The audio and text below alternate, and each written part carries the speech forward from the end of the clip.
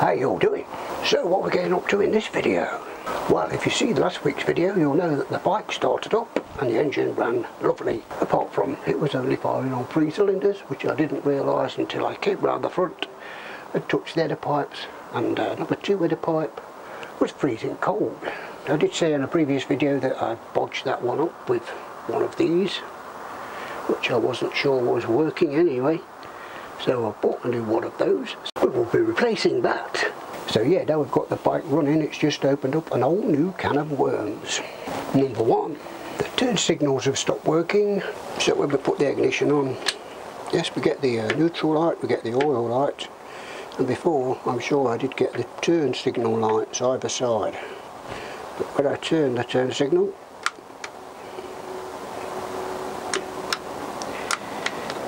baffing.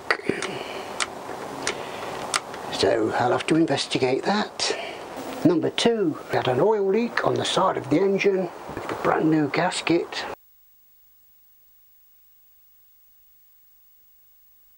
Number 3, it was only firing on 3 cylinders. Number 4, and the biggest worm in the can is the fuel pump. So yes, let's get investigating. Okay, so first I'm going to sort the engine running problem out, not firing on number 2 cylinder. This is the original HT cap. Where is it? Hopefully you can see that, that's number 2. That's the reason I took it off, because it wasn't sparking at all. It's obviously stacked off in there, but you can't get that off, and normally you get that off and screw it back in. And that end is stretched. So I changed it with one of my old Divi HT leads and spark plug, and that didn't work, so hopefully it's not the HT lead and hopefully it's just the spark plug cap. So we've got a new spark plug cap. So anyway, let's get this on. Okay then, so let's pull that out there.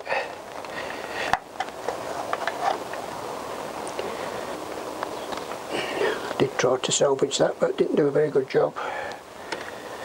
So if we screw this one off here, and get the new one,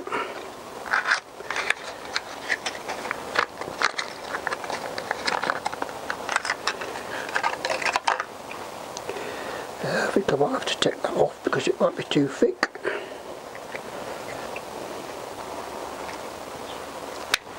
We could take this rubber off.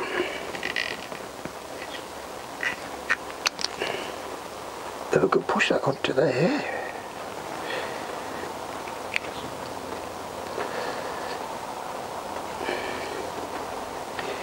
Get rid of the rubber grease. Just snip a little bit off there. Hopefully make sure we get a good bite on the copper wire, and that just does a little screw in there, and that just screws on the top, obviously, as you probably well know. Just screw it on gently till it stops.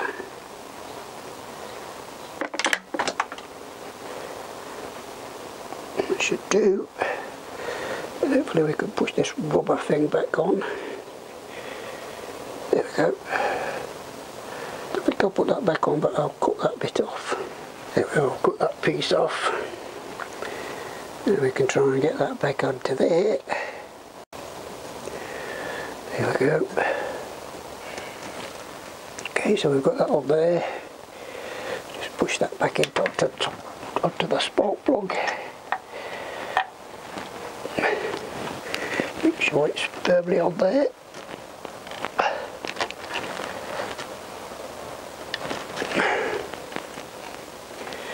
Go. Okay, so we can get our trusty funnel.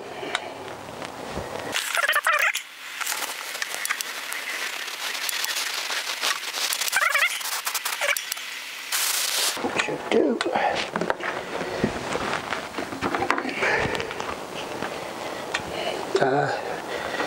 battery has gone flat again, which is a bit concerning. So I've got the power pack on there, ignition on, choke on,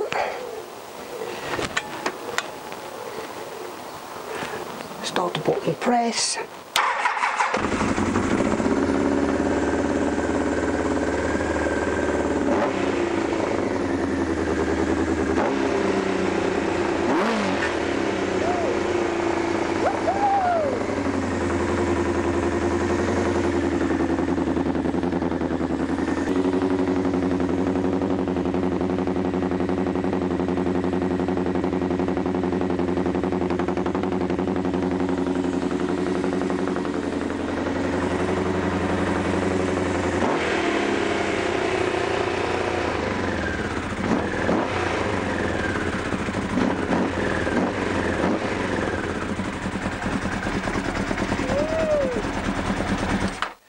Starting to run out of fuel there. Wow, that sounds perfect. Oh my god, again. Oh, it's a bit fumy in here. Right then, if I go down there, draw the header pipes. Oh yeah. Yep. Oh shit.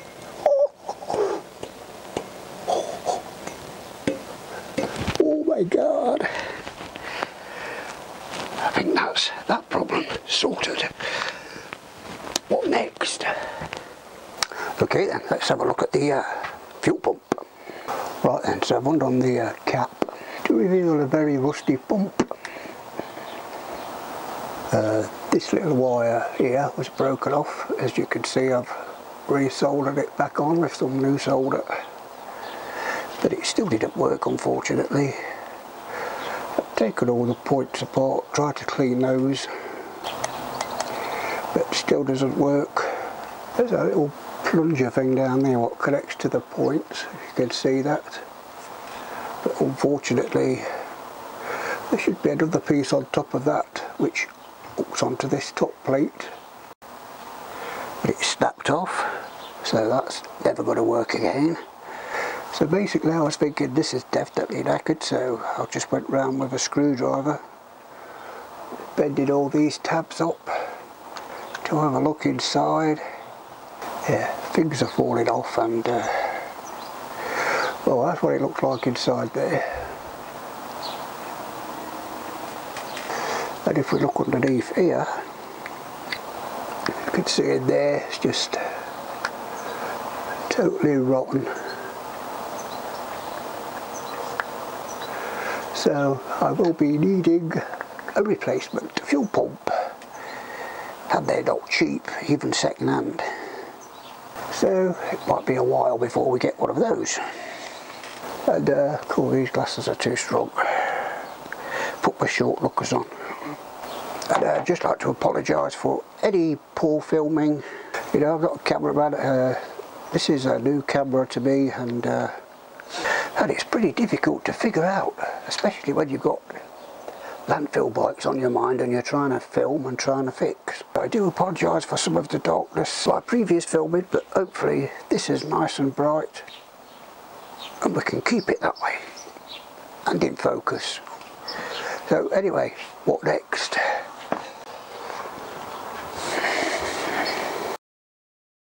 Right, let's take a look at the leaky engine gasket.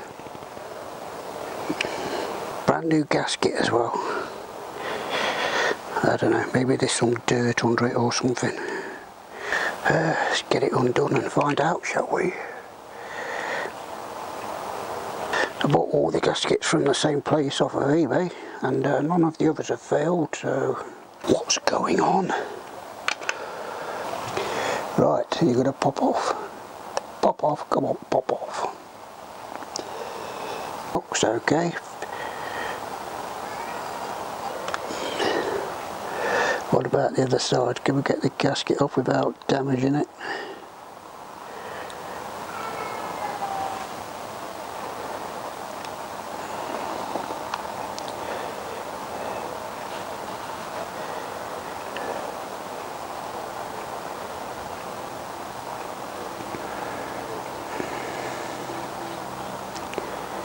The gasket seems to be in one piece. It seems to be split or anything. Zoom you in, see what it looks like on film. As you can see, there's like a little chip at the bottom and there's some lines going through. So maybe it's something to do with that, I don't know. I'll try and dress it up with a very fine file and try that, and if that doesn't work then we'll have to put some gasket glue on it. Try that. So try a little flat file, get rid of any burrs. So just feel some burrs, just feel a bit burry. A bit burry. Don't worry, this is the finest of files. It's like for your nails. Yeah, but I did cut it. There's a couple of burrs on this as well. What we can do is try that. Anyway, let's try that. Right, let's stick it back on. Let's give them a little dip up.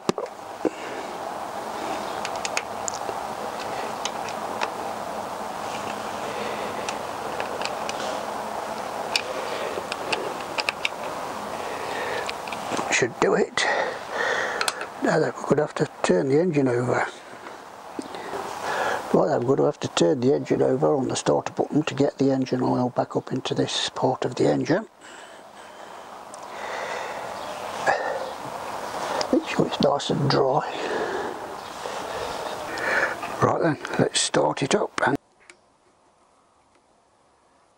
keys on, ignition. Nothing. Because your power pack's shot off, Johnny.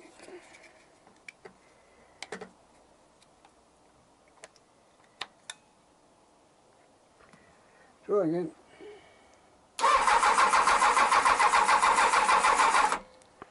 Kill switch is on.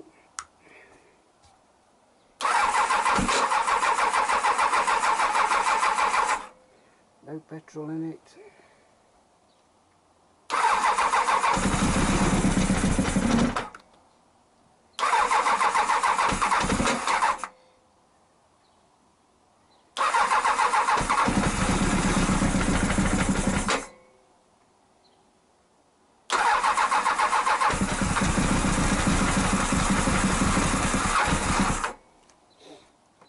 Well, that should be enough.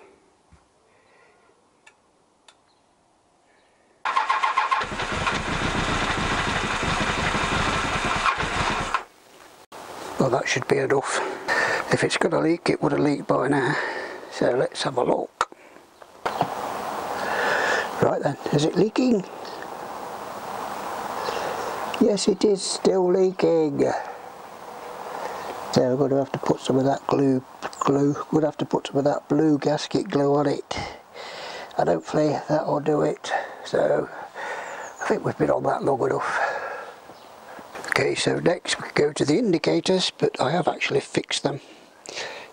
Took all the tape off, and I found a break in one of the wires, so I've soldered all that up, put it all back together, and now I've got neutral oil. Press the turn signal,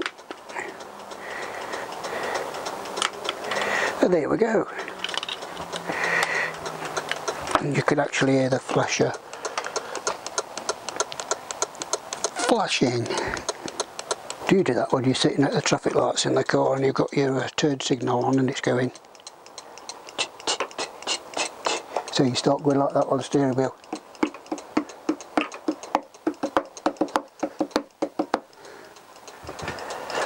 Get the rhythm going.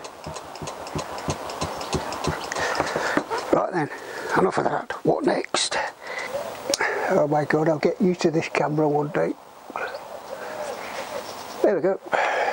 Right then, so that's them 4 things. Well, 2 of them 4 things fixed. 2 out of 4 ain't too bad. About 50-50, I guess. So anyway, we've still got a bit of time left. We've got the air box in. Got all these air earbacks. We've got all these earbox antennas, so let's fit all them. So yes, we could also fit the alt-lift alt-fly. Alt-lift alt-fly. Oh, I mean the iFlow filtero. Right then. This is the actual lid for the filter. I believe this rubber pipe goes into this part, which looks like it's got a bit fun and games. Try to get that into there.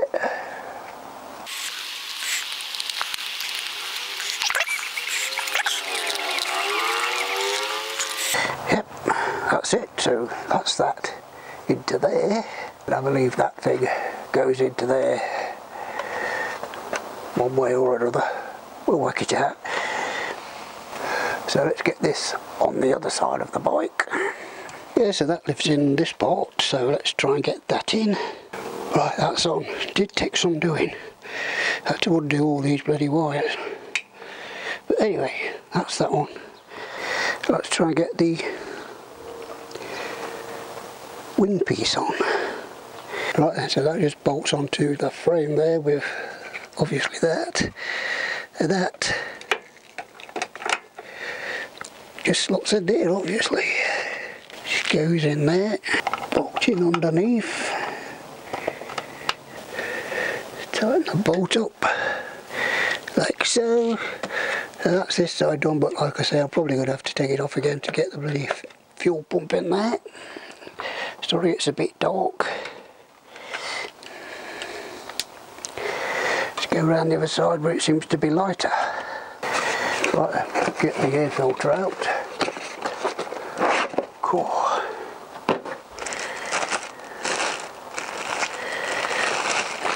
It's just a paper element.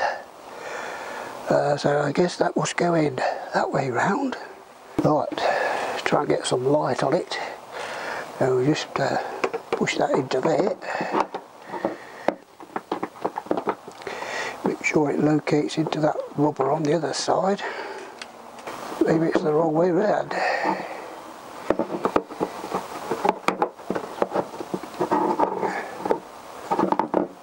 Try it that way. Ah, that feels better. So that's into there. And we do get these little wedge things. Is that in there, I think? That should slot over there, obviously. That way round. God, they don't like to give you much room, do they? Right then, that's it. On. If you've got to change your filter on your CBR1000F, my thoughts are with you. Right, so we can stick that in there.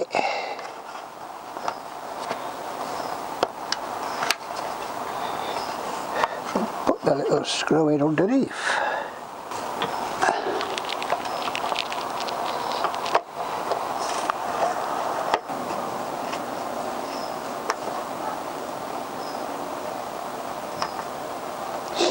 There we are. That's that. So I think we're getting close towards the end now. There's not much more to do. We've got to do, still got to do the brakes. Got to get a fuel pump. That'll be the biggest setback. Still got to do the front wheel and the tyre. Just put all the nose fairing on. And we've got to sort these back end out. Then I think we're done. Yes. Then hopefully it'll be MOT time. And after that, the first ride. Cool, dear. Getting close. So there you go. That'll do for this one. Yep, we didn't get too much progress done in this video, but any progress is good progress in my book. And if you go down to the description in the bottom of my video, you can check out my super thanks. And I'd just like to say a big massive thank you to Derek from the Solo Moto UK channel for the really big cup of coffee. Cheers, Derek. Yeah guys, if you want to go and check his channel out, he's got the Royal Enfield Scram 400. He's also got another new bike coming on the way. Go and check him out. Anyway, I'll see you on the next one.